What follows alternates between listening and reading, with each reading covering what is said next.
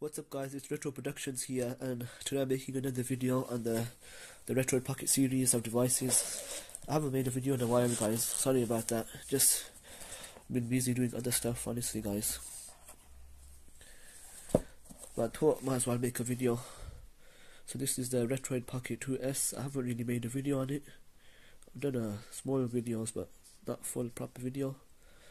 I bought this device, I can't remember how long ago, but it's been probably half a year now. Honestly guys, this device has been really good. It has no writing on the back, but I decided to get the indigo color because the other devices were black and yellow, so I wanted something completely different. So it has clicky L and R buttons, and it has analog triggers of course. It has a dome switch D-pad, quite clicky. R3 functionality, and it has rubber membrane buttons, but they're still quite clicky as well. And they are a bit bigger than the 2 Plus versions, so they do feel nicer to press honestly. And you have these 2 extra buttons.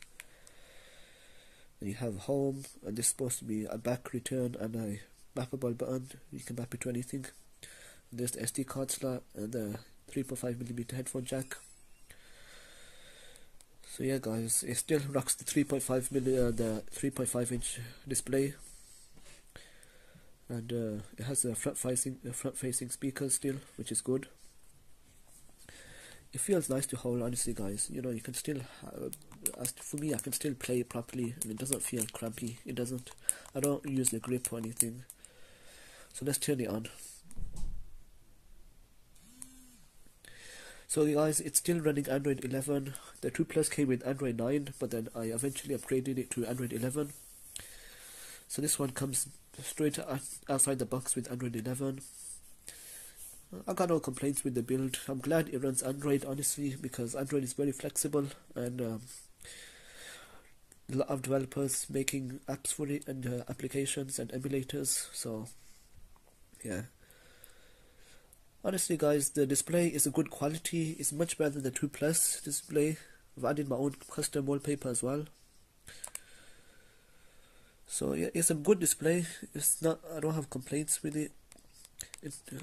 So yeah, in terms of build quality guys, I got no complaints with it. Really, I don't.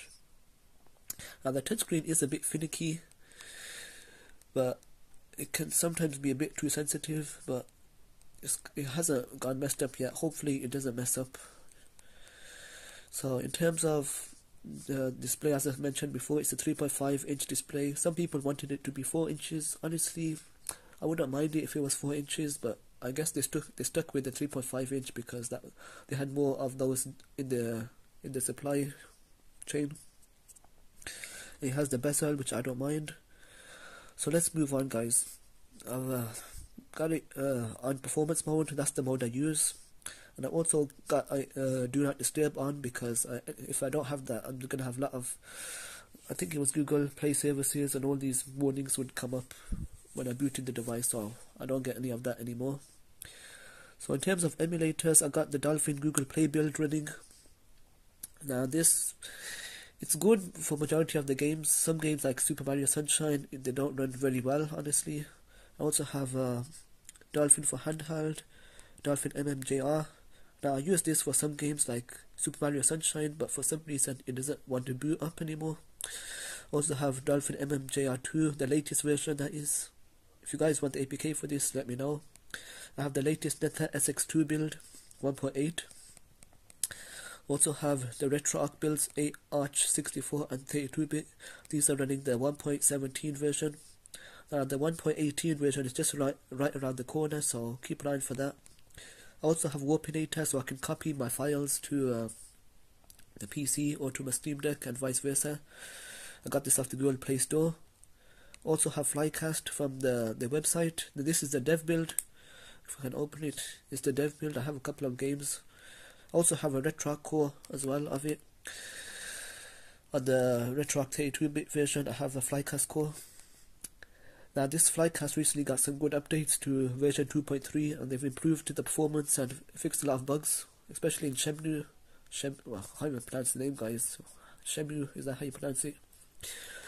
Also, I have Citra, two versions of Citra. This one is the official one.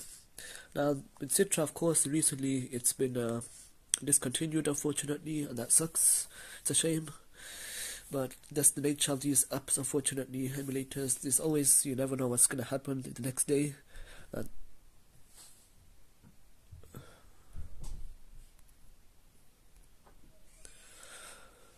so yeah, guys, this is the... I'll show you which version this is. This is a... just wait, hold on a second, guys.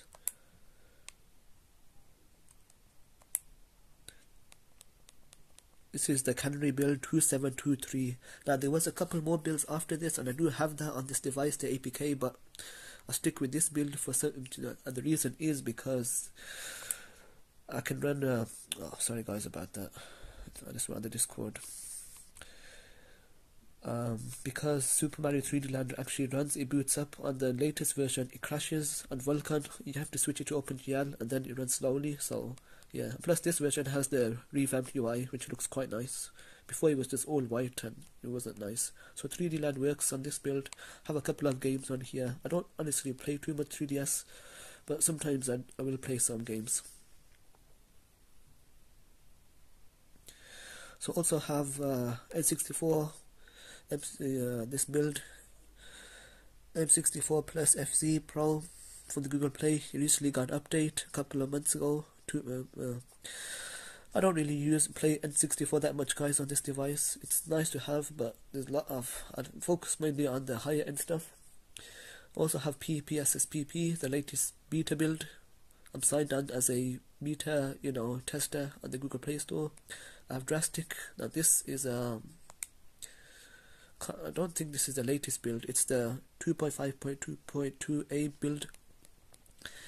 Now this is a build that was 2 updates before the final version, so it's 2 updates prior to that one. And the reason why I stuck with this one because it seemed like there was a couple of issues with the later builds, like it couldn't open in a launcher, and some games were having issues, so I stuck with this build. And also I have MAME4Droid 0.139U1. Now there was another MAME4Droid, a blue one, on the Google Play Store.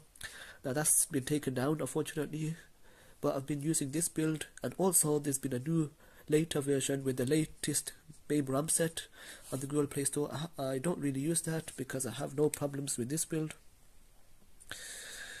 I've configured it I've done some modifications to the controls so that I can use the triggers to do that. And I've mapped the coins, the select and start to those. Connected, map the D-pad controls and everything. I don't really play much MAME on this, but yeah. Yabba and Shiro 2, I use the latest Google Play build. Retroid launcher, I don't really use it, honestly, guys. I stick with this basic Android layout. Solid Explorer is used, to navigate my files, folders, copying, settings. I use Firefox for my browsing needs. And I have ad block on it as well, and a couple of other extensions. DuckStation, now this is the latest build on the DuckStation website. Unfortunately, Stenzek, the developer, doesn't seem to be updating this anymore, which is unfortunately, again, that's just the nature of these developers. They do what they want. But honestly, a lot of the bugs have been fixed in this latest version, so I'm happy with it. So that's the first page, guys. Those are the emulators I have. Now here again I have Citra MMJ, so I use this because this actually has a swap screen functionality. You can swap the screens, like one full screen, and then I can swap it to the bottom screen and it's in full. I play, excuse me guys, I mainly play games like Tintin on this emulator, but some other games work fine. Unfortunately, it doesn't have Vulkan support yet. Hopefully the developer adds that. I have Red Dream for Dreamcast, but also, as I said, I use the Flycast one mainly. Files, video, okay. I don't use Chrome, guys. I use simple keyboard. I don't use the default Google keyboard. I prefer this one. It's much more simple. I have 2 Android games, Extreme Balancer 2 and 3, and I mapped them with the Retroid controlled, mapping software. Also have flashlight. Now this is a really cool app, guys. I want to make a full video on this.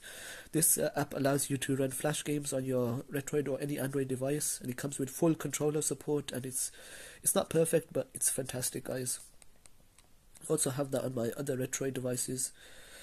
And I have Winlater. Now I don't have much games on this. Now this allows you to run PC games back in the 2000s on these Android devices. I have one game on there, but which I'll make a video on soon, guys. But yeah, so this is the device, guys. I have no complaints. Look, it feels very premium compared to the other Retroid devices. Now I've done a bit of light bleed here, unfortunately, because there's some issues that happen when I put the screen protector on, but it's not a big deal, honestly, guys. But yeah, guys, this device is very good. I use this in conjunction with my other Retroid Pocket 2 Plus devices. I haven't left those behind. I still use them regularly because they do have some differences, like the analog is on top with those devices and the D-pad is below. That D-pad is more domey, rubber membrane, and it's a bigger one. This one's much smaller. But yeah, guys, mainly I use this device for PS2, GameCube, and I use it for Winlater as well, and also some flash games, which is also very beneficial. I don't really use much PSP on here, but I should, honestly, in the future. If I go to the Retroid launcher, I haven't really done much with this, honestly, because I don't really use it, honestly, guys. It doesn't really interest me. I have this, I use it on my Retroid 2 Pluses, but not on this device, because I don't see the use, honestly, guys. I don't see the use. So yeah, guys, that's this video. It's just a basic overview on the Retroid Pocket 2S Indigo, and this is the 4GB version, not the 3GB. I thought I might as well just go for it because you get more storage and an extra gig of RAM. But yeah, guys, I've been using this regularly, not all the time, but been using it a decent amount, and it's, what the heck, it still works fine, honestly. If there was some problems, I would let you guys know, but there isn't. It's just the touchscreen's a bit finicky, but it's not completely off. And the performance, mostly, it's decent, honestly, guys. PS2 is fine. It's not perfect. It's not great. It's good enough. But I'd always recommend something more powerful if you want the full PS2 experience. So yeah, guys, this is the Retroid Pocket 2S. I don't know what else I can say. In this video, this is just a basic overview of my thoughts on it so far since I bought it a couple months ago or half a year ago. So that's it, guys. Thank you for watching, and bye bye.